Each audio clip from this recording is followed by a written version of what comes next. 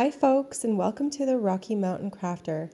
This package of paper, 6x6 Harvest Festival by Catherine Pooler, was my inspiration for the colors that I chose for my cards today. However, it does have a very fall themed color palette to it, so I did add in some blue as well, which made it just such elegant cards paired with these stamp sets that came in a Club Circe. So this was a deluxe Club Circe where you got all 4 sets, 2 stamps and 2 dies. And on the bottom of this paper pack, it tells you what colors are in here, so it makes for easy coordination when you pull those stamp pads. And here is the beautiful sentiment encouraging words stamp set, and it just has such lovely sayings in it, and it just goes so good. All these products just go so good together. I'm very intimidated by 2-step, 3-step layered stamping, but I find that this precision press by We Are Memory Keepers makes it so easy because it comes with different plates. So you can just load up the plates as I've done here with your stamp set. So this is the background flower set. So it's the bulk of the flowers. And then there's a layering detailed image that goes on top. So with these plates and being able to pick up the stamp set with them, it just makes it so easy. And I'm no longer intimidated by layering stamp sets because of this precision press. So here I've laid down the background. I've used Buttercream ink by Catherine Pooler. And here I'm just picking up the detailed image part with a different plate. I have 3 different plates.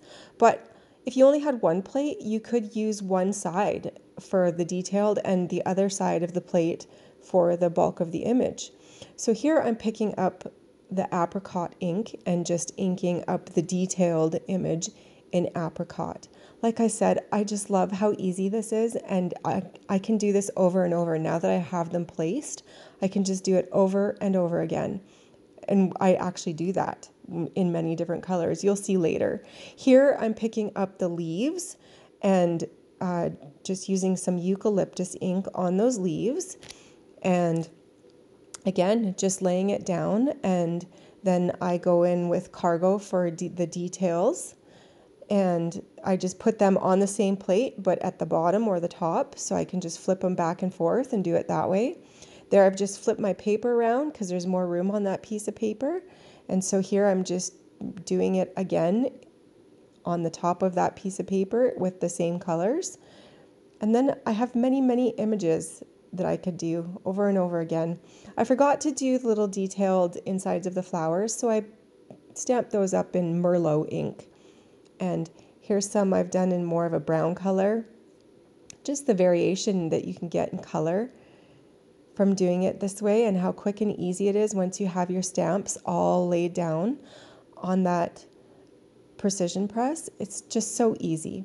And here I'm putting it all into my switch, my Big Shot switch, which I absolutely love. And I'm just die cutting those and taking those images out.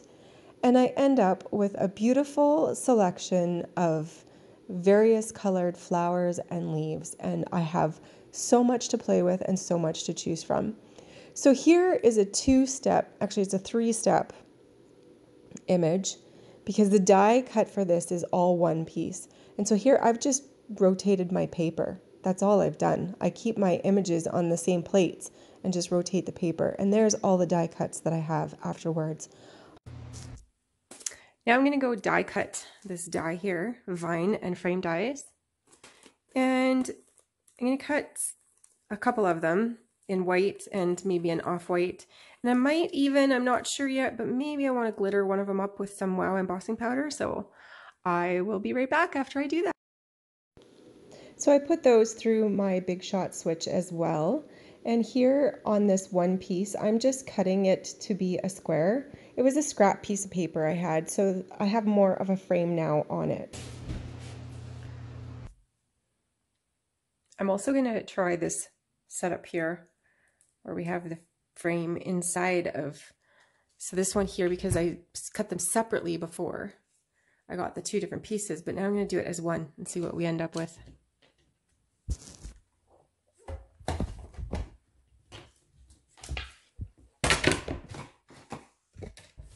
big mess I've got going on. Okay, but messes are what makes crafting fun. All right, so here, yeah, I thought that my die moved because I didn't have it taped down and I lost some of the leaves, but that's okay. We could tuck those under other leaves. So we could still use that piece, but let's see what we get out of this one. I think we get a scalloped edge and a square. Oh no, look at that. Now we have, cool, that's neat. So you could do it like this. That is really cool. And this one here, I cut the edges off to be square because I just did it on a piece of paper without. And this one here, you get the scalloped edge. That is cool. And you could even do shakers like that. That is neat. Oh, that would make a beautiful shaker. Look at that. Sweet deal. And you could do a shaker with this as well. You could just do a square background. Oh, this is cool. Okay, let's make some cards. I start with some Wow embossing powder, and this shade is called Silver Snow, but it's really more of a beige than a silver. I guess it has some sparkle to it, so maybe that's why it's called silver. So I just take some Versamark ink and I'm inking up that frame with the foliage on it and laying down that beautiful embossing powder. And then I start heating it up from the back. That way anything that flies off is going to get hot before it has a chance to fly off, and it's just less messy. Then I have this beautiful sparkly frame with the foliage attached to it. Color Play blank card bases. So we're just going to use one of those and start building our card. I just take my bone folder here and give that pre-made card base a good crease. And take that frame. Now I decided that I wanted to do a shaker. So here I have a piece of acetate that I put the die through again because it won't cut it out. Acetate doesn't cut out with dies very easily, but it does put that imprint in there. So then I take my scissors and I fussy cut on the inside of it. That way when we glue, it's not going to hang over the edge. And here I'm using liquid glue so that I have a chance to move it around afterwards. It doesn't dry immediately. And I take some acrylic blocks and I put those on just for pressure to, keep it all straight.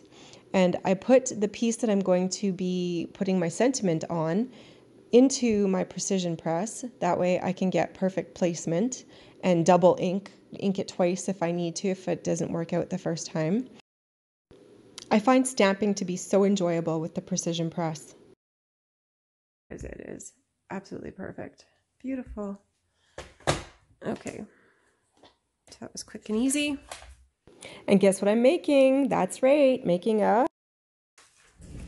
shaker. So I love this tape for shakers, you guys. It's amazing.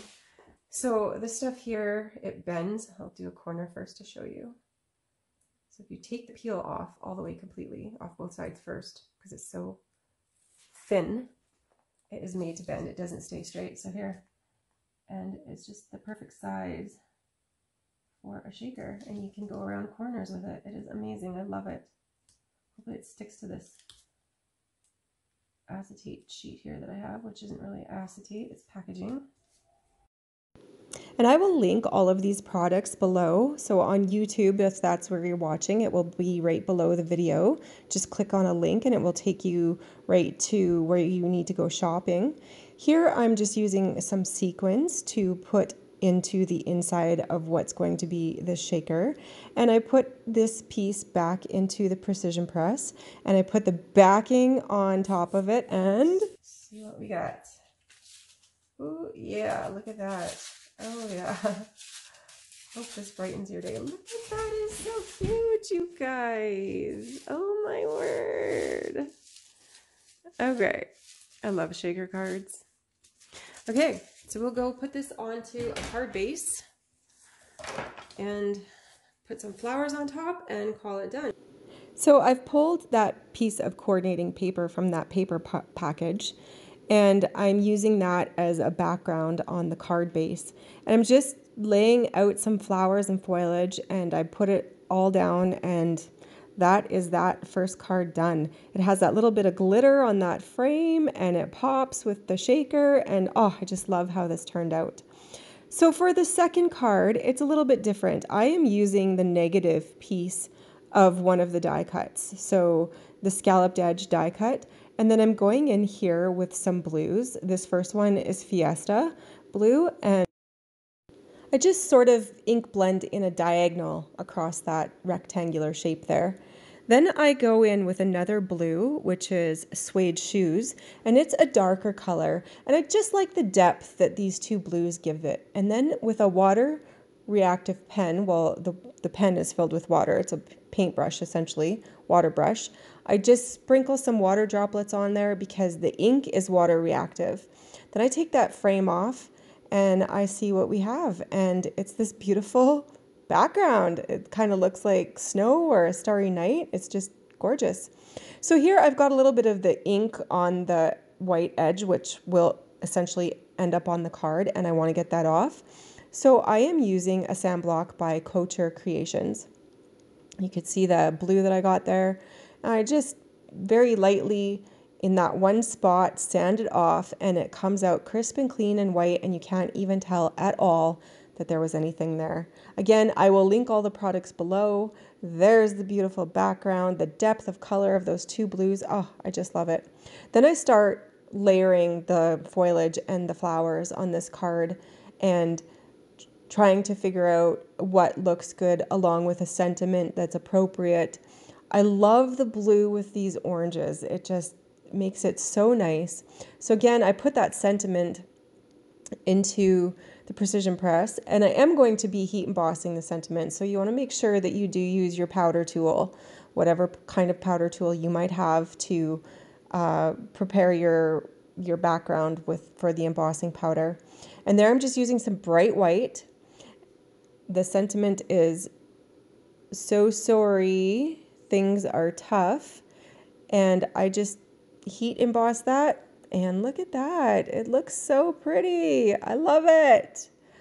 So here I've decided I'm going to do some foliage in blue as well. So again, picking up those two shades of blue, the Fiesta blue and the Suede Shoes, to do the background and the detailed layers. And then I have, I turn it in my precision press so I can use up most of that piece of paper. And then I die cut all of those out, and I have lots of blues that I can work with now when in my foliage. Oh, I just love this. I love the blue and the orange together. So I wanted the background to be that same blue color. So I just took the ink that was left on the blending brush, and that's it. Then I just put some liquid glue onto the back of that piece of paper so that once I've glued it down, I can still have a few seconds to move it around if need be, if it's not completely centered. That's why I use liquid glue. And there it is. That is the second card done. You guys, these are coming along so nicely. Look at that. So sorry things are tough. Aw, that's just so beautiful. So for the third card, I take that rectangle. I've been calling it a square, but you know it's a rectangle.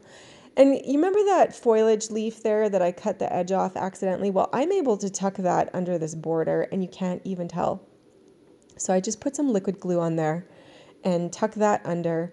And then I start building this up with the same flowers and leaves and foliage. And I do add some blue in here because I really love that blue with these colors. I just think it pops so nicely. So I just use liquid glue for all of that. I think I did pop up the flower so it does have dimension. It has some foam adhesive on the back of it. Now, I found that this is looking a little white to me. It's like so white. Anyways, I do my sentiment in eucalyptus, which is a beautiful green color. So that definitely gives it some interest.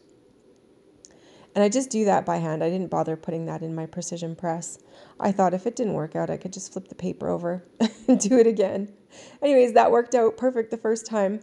But when I put this onto a card base, well, here I'm putting liquid glue on the back again so that I have seconds to move it around after if need be.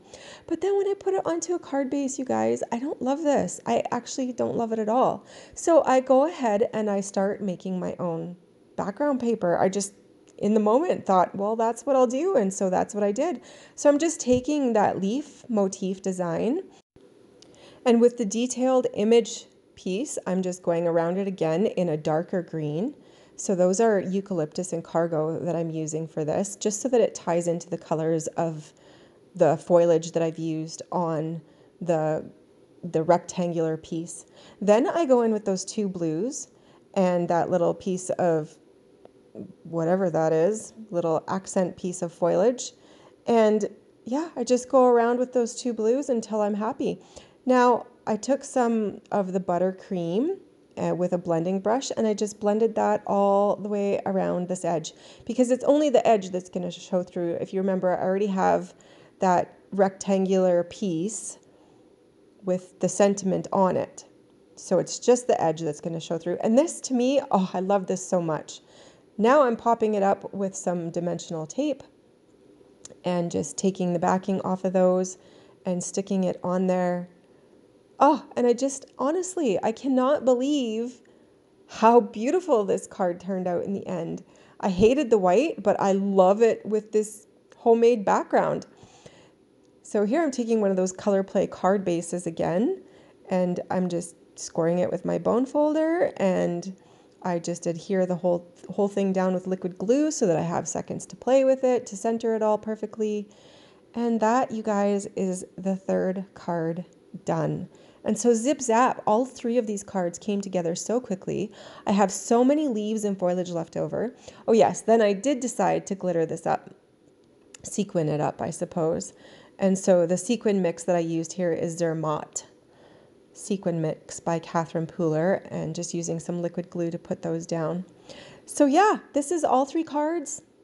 Just beautiful. A shaker and a sympathy card and all my love. There's so much versatility in what you could do with these stamps and dies. Just 2 stamp sets and 2 dies. Like, amazing. Anyways, you guys, I am the Rocky Mountain Crafter. I thank you so much for watching today. You can find me on YouTube, Instagram, Facebook, and at therockymountainCrafter.com. Take care, you guys, and have a wonderful week. Bye-bye.